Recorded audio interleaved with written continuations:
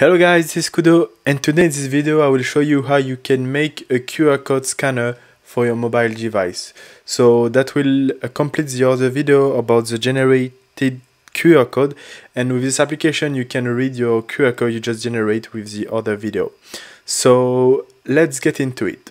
So welcome back to the second part of this tutorial about the scanning QR code. So in this part I will show you the code for be able to scan the QR code.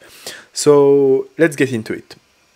So last time we just set up the camera to be able to have a device who can see what the camera see. So after this we need to create, so let's create a private, private void scan. All right, and this function will basically do the scan of the QR code. So we'll use a try catch. So try, we need to try something. If it's not doing something, so we'll just catch an exception. And basically what I'm gonna catch is just something very easy. So I will use the text mesh pro. So basically the text out. So text out dot text will be equal to failed in try. All right, in the try function, so in this function we'll be able to scan the QR code. So what we need to use is an interface. So barcode reader, as the name say, that is a reader. So let's call this barcode reader will be equal to new barcode reader. All right, like this. And what we need to do, so we'll just put result of result will be equal to barcode reader. So the variable we just declare in this function, and we'll use a decode function. So as the name saying, that will be able to decode the QR code. So decode, and basically it will put in parameter some texture. So basically if I show you, it will take a raw RGB of byte, the width and the height. So I think you guessed it, what we'll put in parameter, it will be the cam texture, and we'll get the pixel of 32 because it will take 32 byte. All right.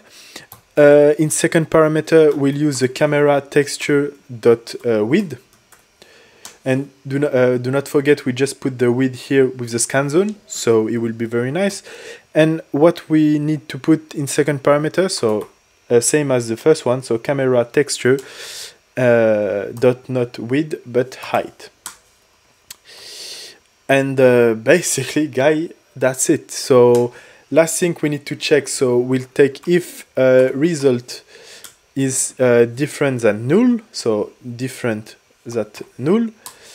All right, we just need to show what the QR code is scanning. So I will do text out dot text will be equal to result dot text.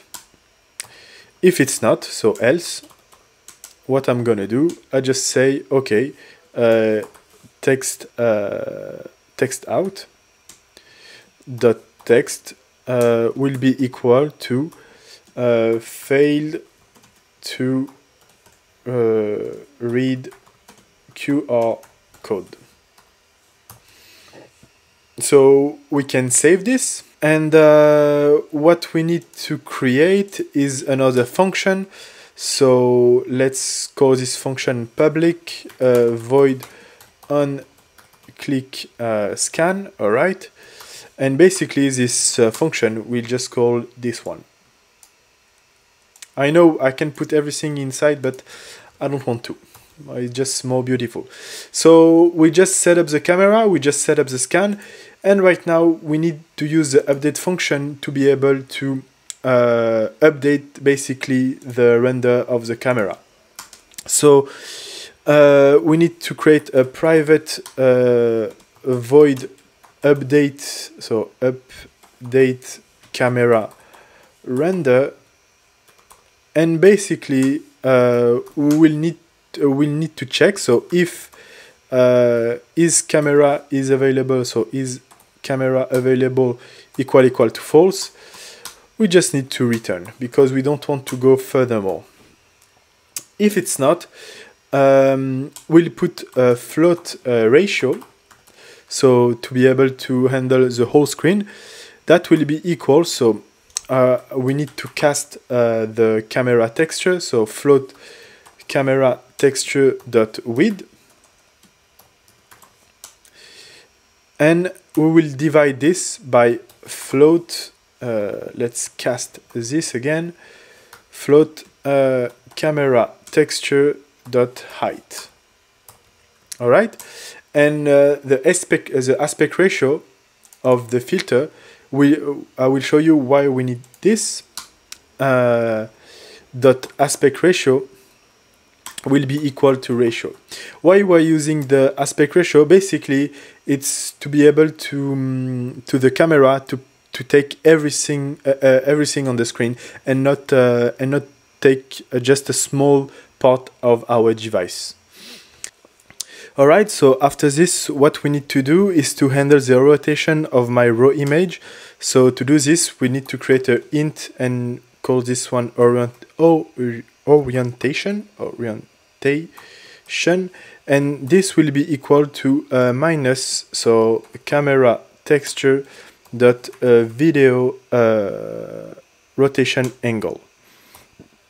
So basically, we just need we just need to do a rotation on the raw image. So basically, we'll just do raw image background dot rect transform dot local angle will be equal to a new vector 3 of 0 0 and we'll put orientation.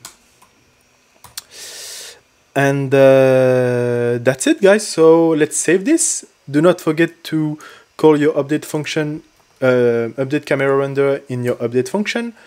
We can save this and we can head back to Unity to drag and drop our functionality. So as you can see, the QR code, so we need to add our scanner, so QR code scanner, all right, and it will ask a raw image, so that's nice because we got a background raw image. It will ask an aspect ratio filter, so I forget to put this on the background raw image. So on the background raw image, we will need to add a component, so this component will be, so add component aspect ratio filter, and I will put the mode envelope parent. Like this, it will envelope the canvas. So let's save this. After that, on the QR code, it will ask aspect ratio filter, so we just add it, so drag and drop it. The text out, so it will be the output text, and the scan zone will be the scan, but the scan zone. All right.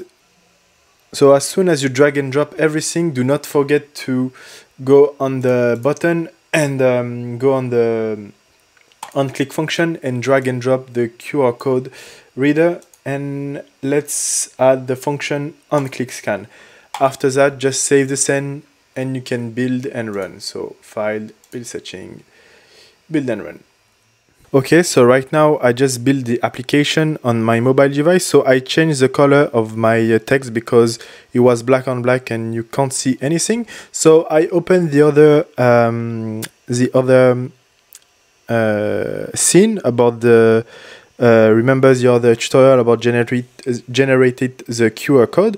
So what I'm gonna do, I'm gonna go on this Unity instance. Let's hit play. And we'll type some text. So for example, test text QR code, and let's generate it. So start encode. And as you can see, we got some QR code generated.